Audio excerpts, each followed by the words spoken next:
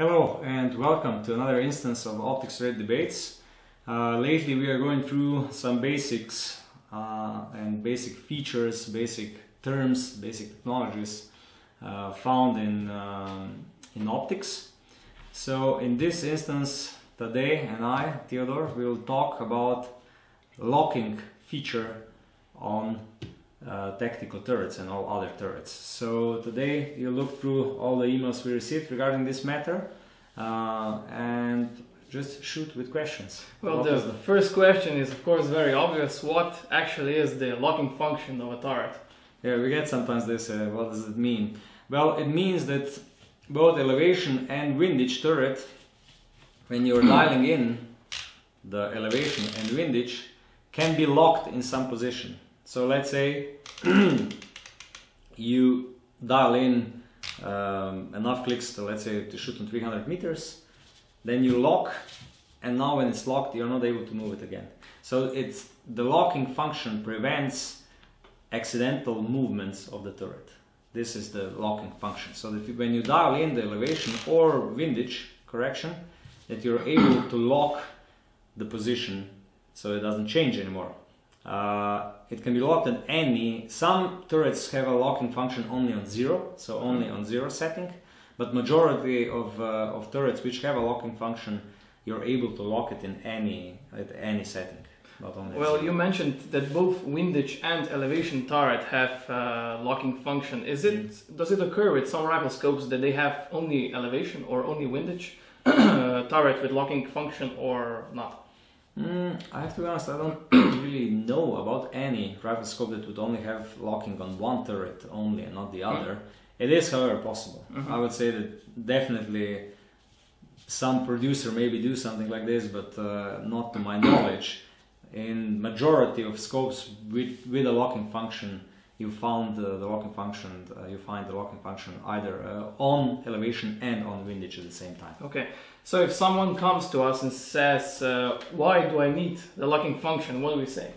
Well, I would basically say there are two main reasons. One is, well, the main reason is not to move the turret accidentally, but usually it's needed by either those shooters which shoot a lot in tactical environments, police, military, sport shooters on tactical competitions and so on, where you dial in a setting and then you're going around, you're moving with your rifle, you're maybe putting the rifle inside of a bag or something like that, and you don't wish to move it, the turret.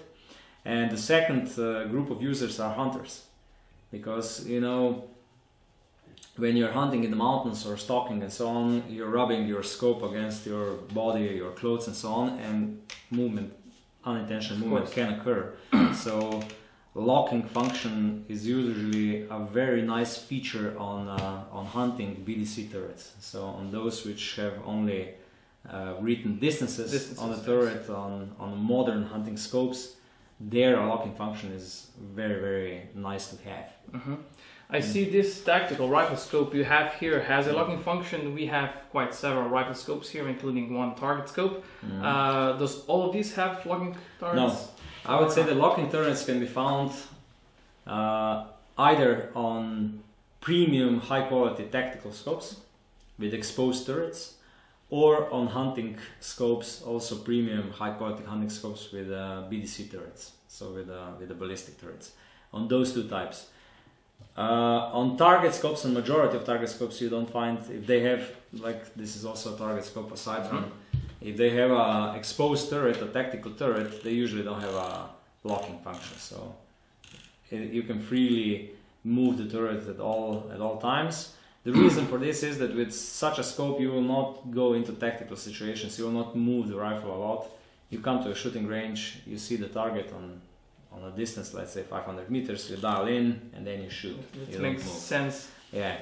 On some other, let's say tactical but entry-level tactical scopes, there is no locking function because it would be too expensive. It's simple like that. I would say majority of scopes, tactical scopes around 1,000 euros have no locking function because it simply costs too much. And then on target scopes, like also on Kales and Cytron, they're basically the same. Really not There is necessary. no locking because it's not needed.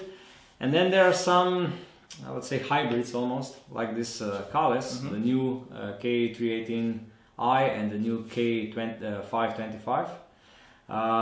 They have they say twist guard, Kales twist guard. They have a system that the turret on this side can rotate freely and you don't change the clicks.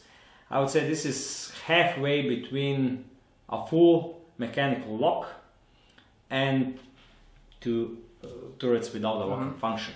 So it helps you to prevent unintentional movements, but on the other side, if you grab it around it or touch it in another way, you can still move the turrets. So it solves the problem only partially. Yeah, but there is some other problem with locking turrets. Let's say like on this Schmidt & Bender.